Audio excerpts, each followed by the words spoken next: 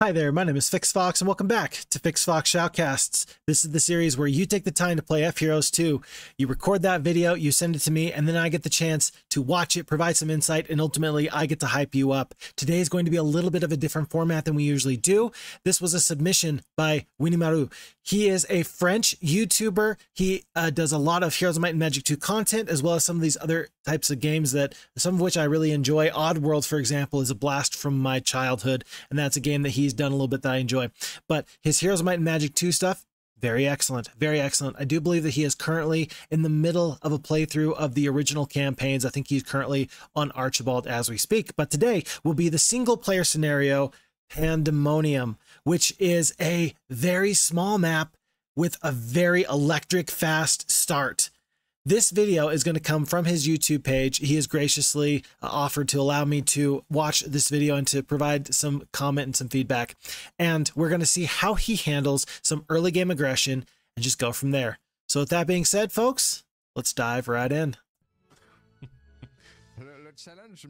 So we start off with Winimaru talking about how he has just tried and had a little bit of a mishap where he wanted to restart here in his scenario. As you can see, we currently have 6 heroes. We have pretty much one of each type of heroes: 1 necromancer, 1 wizard, 1 warlock, 1 sorceress, 1 knight, and 1 barbarian type of hero. And this is very, very nice as a start here for Pandemonium. In large part, I think, because you're able to choose which hero you want to be your primary hero. Of course, each and every hero has a little bit of a different speciality and skill progression, different chances of getting certain secondary skills. And so being able to choose which hero you want, it's nice to have that added flexibility. There's a lot less randomness to this scenario. As you can see though, we have many green heroes, many yellow heroes, and many blue heroes just outside. Now this video has been edited down a little bit to provide a little bit more of the shot-by-shot decision-making that has happened here. And we can see that immediately Winimaru, he is heading into the fray. He has consolidated a few of his troops, and he's trying to put some of those heroes out of the 6 to go and get some resources for him, while a few heroes will probably be the likelier, stronger heroes. It's very reasonable to think that if you do not support your main castle, you will lose it in short order.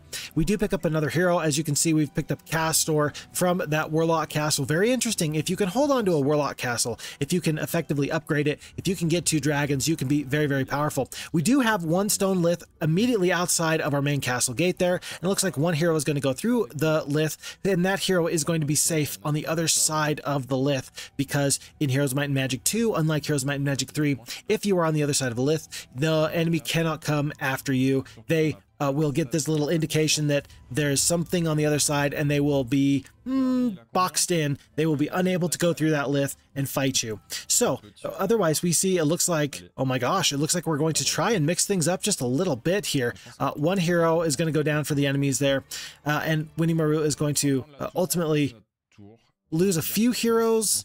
There goes 1. Maximus goes down. It looks like this blue knight does not have too big of an army, but when you have only 1 peasant, there's not much chance that you have. Not at all. Castor is going to go down. It looks like this is going to be one of the blue barbarian heroes. I'm imagining that the blue barbarians and the blue knights and the blue heroes in general, that they're going to get a lot more experience than the green or the yellow heroes will. Otherwise, I'm excited to see how many heroes we have left at the beginning of this, because this is going to be an absolute bloodbath. For a turn 1, there's an absolute bloodbath. Here we have a little bit of an interesting fight. We have 6 halflings and 3 single stacks of boars. It looks like, despite his best efforts, Winimaru is not going to be able to make that fight go his way. Green is picking up a couple of good artifacts. Yellow is following suit right after, and nobody has attempted to take his castle. In large part, that's because there is a hero with the bulk of the army in that castle. It looks like it is currently Rebecca who is in the castle. We do have Aerie, who still has a little bit of a fighting force, and we're opting not to attack the yellow necromancer Rialdo. Looks like we do understand about what kind of troops we might have to face. We will see if he decides to fight them or not.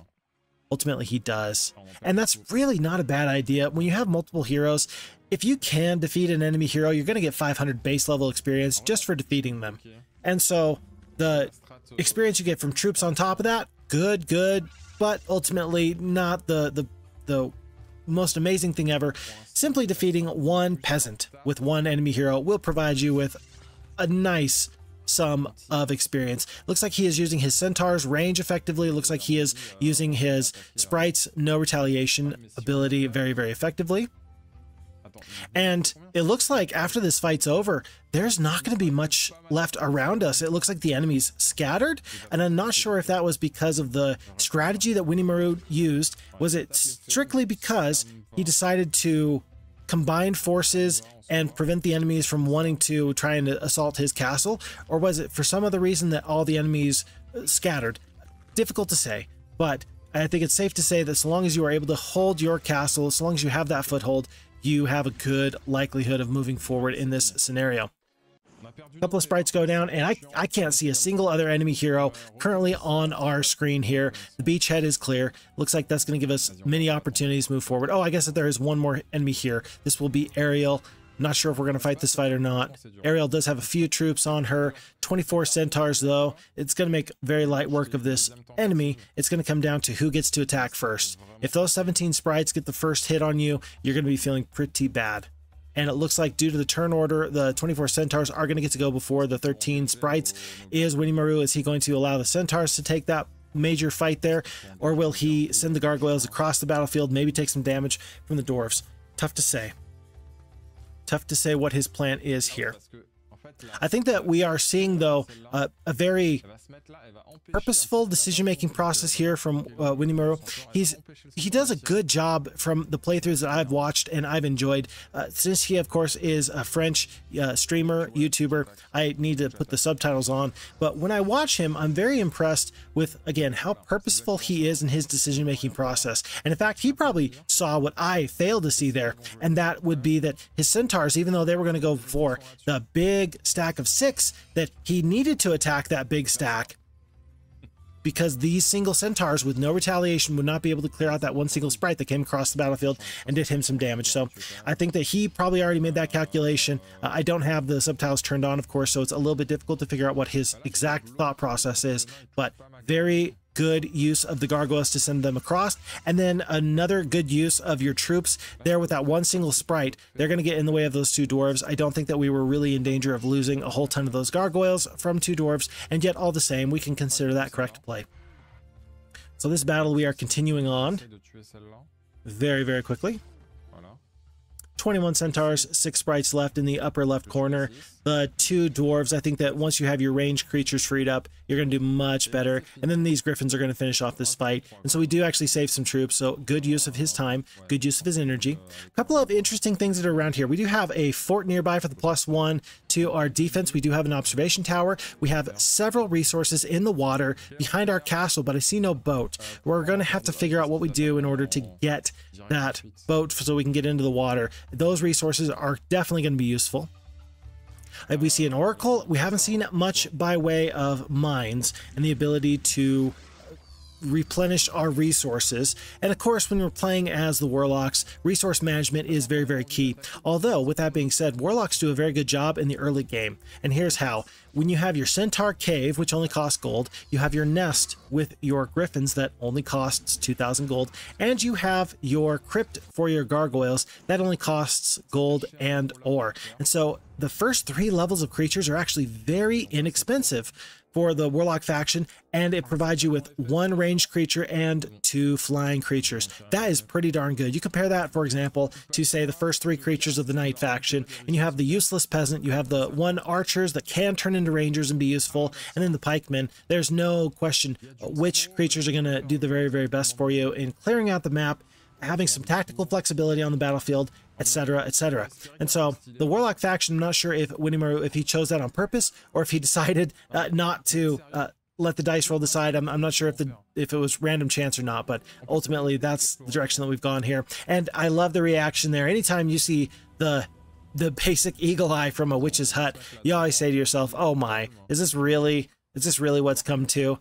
If I need to rely on my basic eagle eye, I think that we are in major, major trouble. We do pick up the advanced logistics there. I don't know how seriously he's considering picking up rogues. Rogues can be a very good unit, but you have to be very, very tactical with them. They will struggle to carry fights in the long run. It looks like he's lost Aerie, who was heading kind of to the west there, probably to clean up a whole ton of resources. This could be a very, very huge loss. If Aerie's able to get out ahead of this enemy hero, then you're able to pick up all these free resources there. It looks like sulfur, it looks like crystal, it looks like a couple of other things, and ultimately that can be a major loss if the enemy picks those up before you. Yep. We do see, by the way, on the western bank there's a boat being guarded by some royal mummies, and there is a Shrine of the Second Circle. If you could pick up a blind or a lightning bolt there in that Shrine of the Second Circle, that could be useful. If you can defeat the royal mummies, and if you can get into the boat, there is much treasure to be had behind you. Not only the wood that you can get from the flotsam, but artifacts, treasure chests giving you gold. Very useful things there. Knowing that there's that alchemist lab to the east, I wonder if sorceresses would be more or less viable on this map as a particular choice. We will have to see if we have much more trouble in finding sulfur for dragons and hydras here for Winnie-Morrow. We got the +1 defense from the fort here. I'm thinking it looks like it's going to be more or less, it looks like it's going to be Joe Josh as the primary hero. We don't have a mage guild, and so Rebecca's best ability, having the additional knowledge, kind of is a little bit of a waste there. Hard to use your knowledge to cast mini spells if you don't have any spells at all to cast. So Joe Josh, I think, as the primary hero is the best bet, and we have Roxana there and the main castle. She is more or less playing as a defender. Her abilities, even as a little bit of extra defense, can be very, very useful. And we come across a little cache of treasure there, +5 gems and a little bit of gold. Not too bad of a pickup. If you know about a map and you know about some of those intricacies, you can really plan your strategy around that. And so for a first time playthrough, those are sometimes a little bit frustrating because you didn't really know that you had an opportunity, and then you feel, dare I say, cheated by the lack of resources or lack of foreknowledge there. We have more than 10 wood, more than 10 ore. We are missing plenty of sulfur. We're missing a whole ton of these other resources like gems and things like that, besides the fact that we just picked up those gems. So I'm excited to see, are we going to go for more troops, or are we going to try and go into magic? Again, Joe Josh being the might-based hero, less likely that we see magic. Now we're picking up the waterfall, so we have some additional centaurs. A great pickup on day 7. Great pickup on day 7. Very interesting choice with the ballistics or with the estates. I do believe that he actually picked up the estates. Looks like my editor missed that, and so we're unable to see exactly which one that is. By the way, for those of you who are interested, yes, I am my own editor. So the editor, we can talk trash on that person all day long, and no one will be the wiser. I don't think he's going to quit on me, and if he does, then we've got bigger issues. So it looks like we're going to use some clever pathing. We're going to go back through the witch's hut. On the beach, we are losing a little bit of time because, of course, the beach terrain is not ideal. You do take a little bit of a penalty there. And then otherwise, again, we've cleared this beachhead, but we're not getting a lot of resources. Are we getting ahead? What does the enemy have for us right now? There's much of this map that is currently unexplored, and other than the basic first and second level troops that we picked up from our initial starting 6 heroes plus Castor, we don't really have much to our names. We have, again, picked up those additional centaurs, an extra week's worth of growth, and we picked up those rogues. What's going to happen here? Looks like we are potentially on a collision course for those royal mummies. It looks like we have no enemies currently in sight, so perhaps we don't need to feel so threatened at the moment. A little bit of a hero trade. Looks like we're going to choose Roxana over Rebecca. And are we going to keep the skeletons out of that main army? Tough to say. We're just doing a little bit of shuffling, and it's never a bad thing just to figure out the army compositions later. And there's still much to be explored here. I see we're getting the rogues into our primary army with Joe Josh. Excellent decision. Very interesting. I like that we have the way that Winnie-Morrow is splitting up his troops. He likes to have his centaurs at the very, very bottom of the map. Now that means that his griffins are always going to go before his centaurs. And there's also an interesting choice between having the big stack of gargoyles at the top above the single stack of gargoyles. And the reason why that is always interesting is that hopefully that's a purposeful decision where you decide, I do want to have my big stack go first. I want them to take the retaliation. I want them to mix things up. And then you have to decide where you put the flexibility of having that single stack. Sometimes that decision making, and sometimes that turn order can matter greatly. So looks like we're going into an entirely defensive position. I love this. When you have multiple stacks of 4 royal mummies, that's going to be 5 stacks of 4 to 5 royal mummies. It's probably a good idea to let your centaurs carry this fight for you. And not to mention, those rogues are going to be very, very effective. They also, like the sprites, have no enemy retaliation. And so if we can protect the rogues, if we can draw away 1 full stack of the royal mummies, then we can save some damage. We will see how this goes. Wherever these rogues go, all of the mummies are going to go immediately after. Do you just take the hits and let your centaurs do the work, or do you try and make good use of your no retaliation ability? I think that that's exactly the choice that Winimaru has before him. He's decided that he will take some damage. It's going to be 2 hits onto that big stack of rogues from the royal mummies. 43 of those royal mummies do remain. We've got a couple of stacks of 5, 4, and 3, not to mention that big stack of 5 in the far corner. But an excellent job. That one gargoyle did an excellent job in assisting in making this fight go well. We talk a lot about isolating fights and trying to only fight when you have to, where you have to. Anytime you can get overwhelmed by the enemies and take all the hits at one moment, you're going to be feeling pretty bad.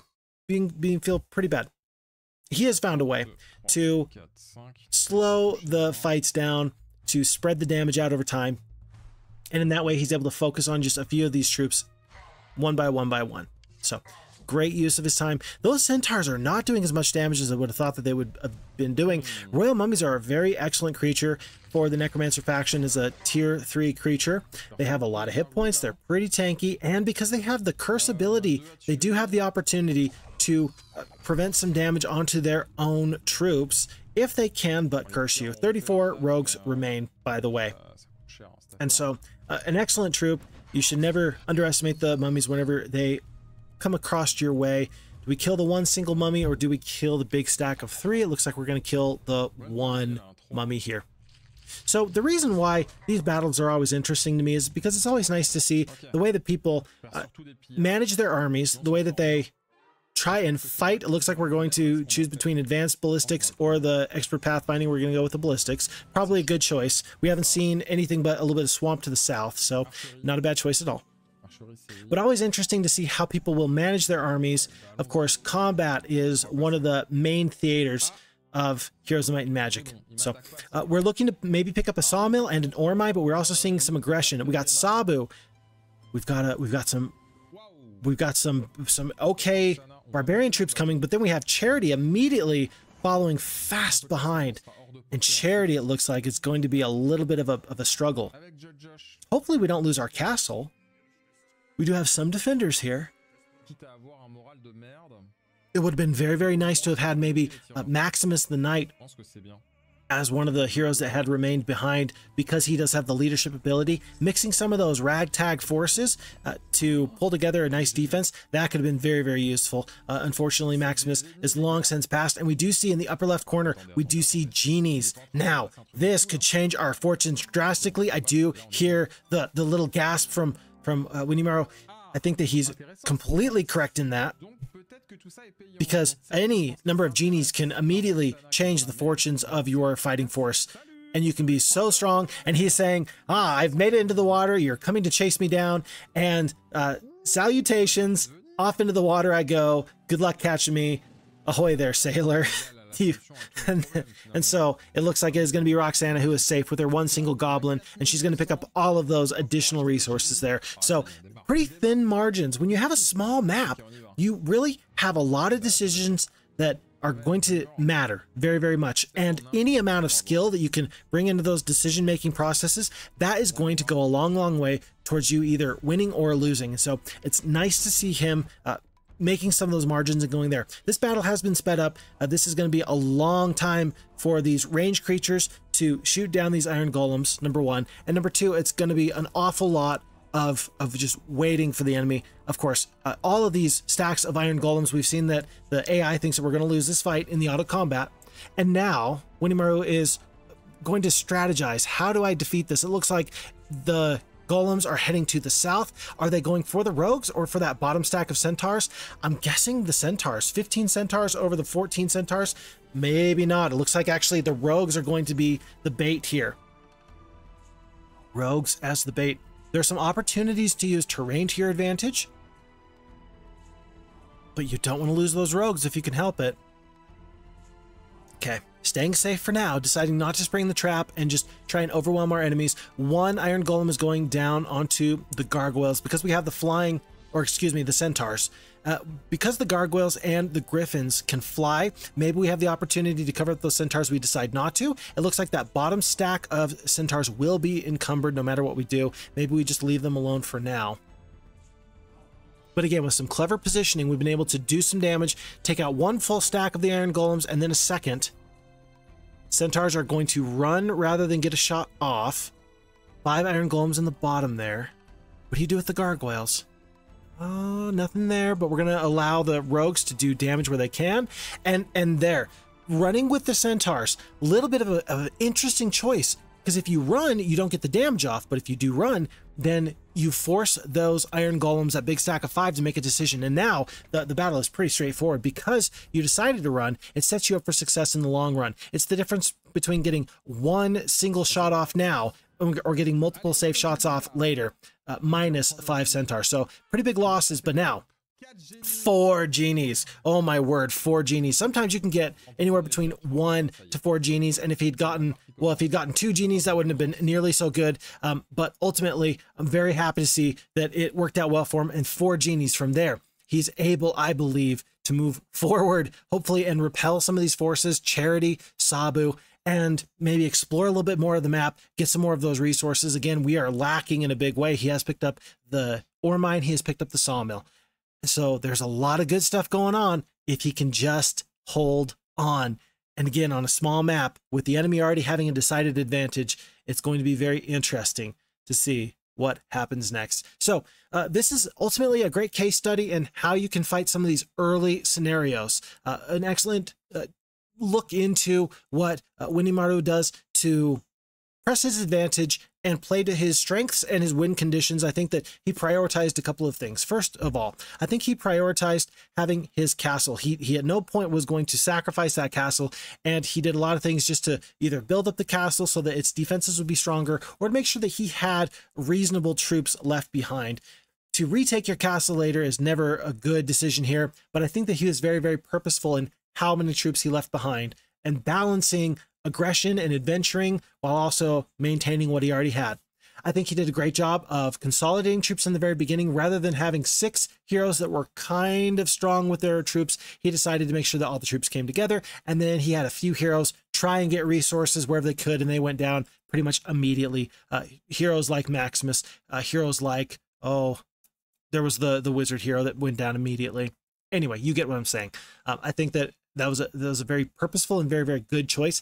And if you're interested in seeing how his first playthrough went without that additional knowledge, this was his second playthrough. You can find his first playthrough on YouTube, and you can find the remainder of this playthrough where I do believe he drives this scenario home and wins. But I'm going to leave that for you. The important thing here is, how can you win on these very small maps where every decision that you make is critically important to whether you win or lose. So good job, Winimaru. I appreciate him offering and allowing me to do this Phixfox Shoutcast on this video. Go check him out. His information is going to be linked in the description of this video. And if you are interested in being featured on Phixfox Shoutcast, please, I would love to hear from you. That information is also in the description. You just got to send me an email. You can record it and send it to YouTube. You can just record it on your computer and find a way to send me the upload of that, whatever works for you. I would love to see you in action. Folks, until next time, my name is Phixfox. Take really good care of you, your friends, and your family, because if you don't, who will? And until next time, take real good care. And I'll see you around. Phixfox out.